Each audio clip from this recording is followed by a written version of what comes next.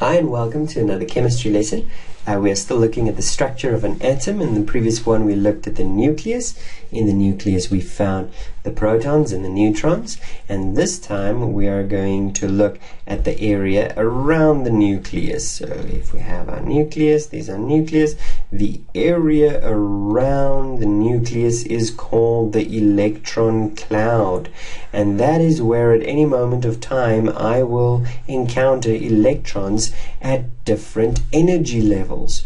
Okay, so what do I mean with electrons at different energy levels? Well, we saw in the previous video that an electron, a neutral atom, a neutral atom has the same number of protons as he has in electrons.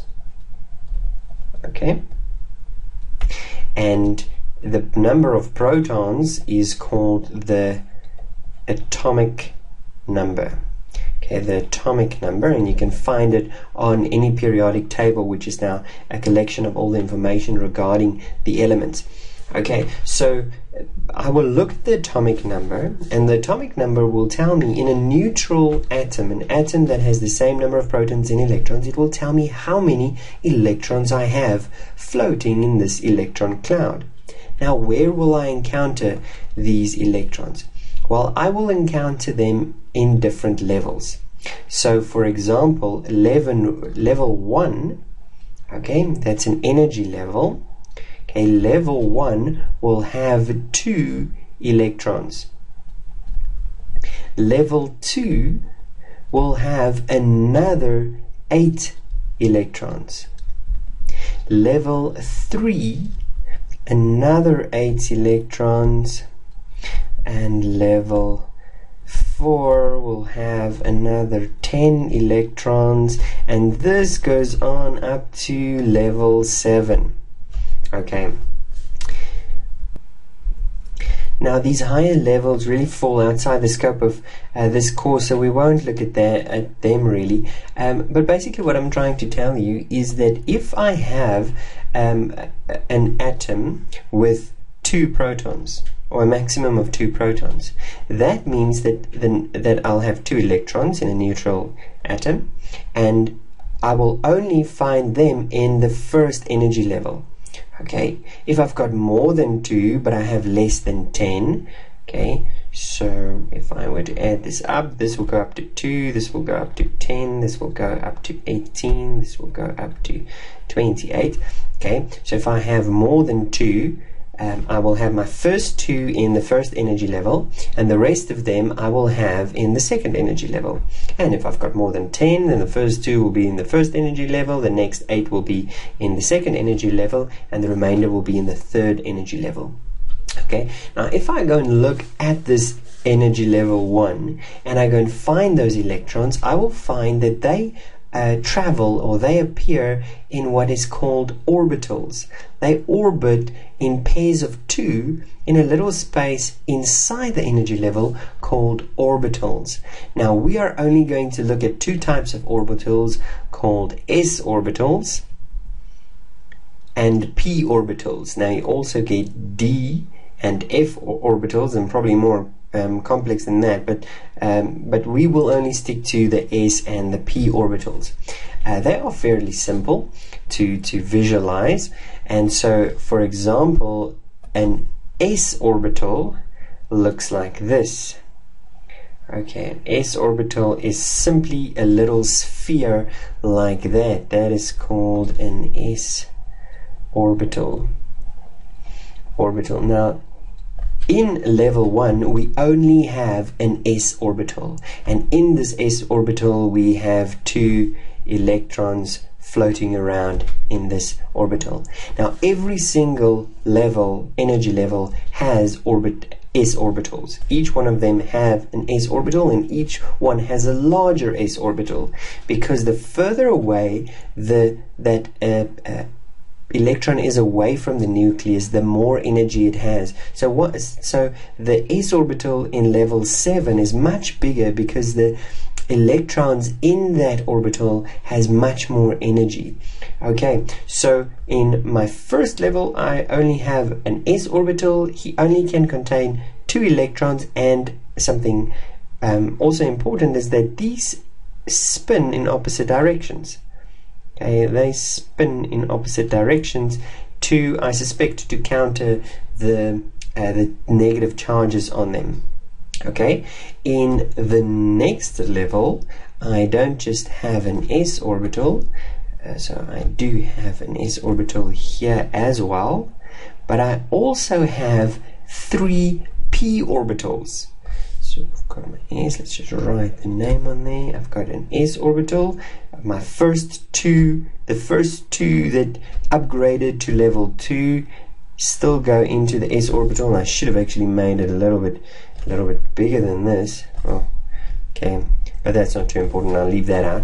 It's definitely bigger than the s orbital in the first level, but it also has p orbitals. Now it's got 3 p orbitals, and one of the p orbitals, if I only looked at one of them, it would look like this. Okay, so I'll have it looks more or less like this. Okay, so I'm trying hard to draw it, it's not that easy. Okay, but kind of like a dumbbell, and then your nucleus is here in the center. Okay, and this is the orbital, and in this whole orbital we will encounter our little electrons here at any point in time. Now I said we have 3 of those orbitals. Now the way that those orbitals actually look, and or how they come together in level 2, is we've got one of them pointing west, one of them pointing east, and I'm just using those as directions. They don't always point east and west, just to show you more or less how they go. One of them pointing north and south. Okay, so I've got another one here pointing north and south. Okay, that's the second p orbital. And then I've got another one that is, if you could imagine, one like sticking into the page, so that orbital is there in the back, and then I've got another one here in front. Let me draw it here. Okay, here in front, almost as if it's sticking out of the page. I hope that's okay to visualize. Okay, so that is more or less what the 3 p orbitals look like in this second level. And in level 3, and let me just then basically draw it for you like this. So we've got one sticking out of the page and one there at the back. Then we've got one pointing west, one pointing east, one pointing south, one pointing north. So it makes this shape. So I'm just going to try and draw them here.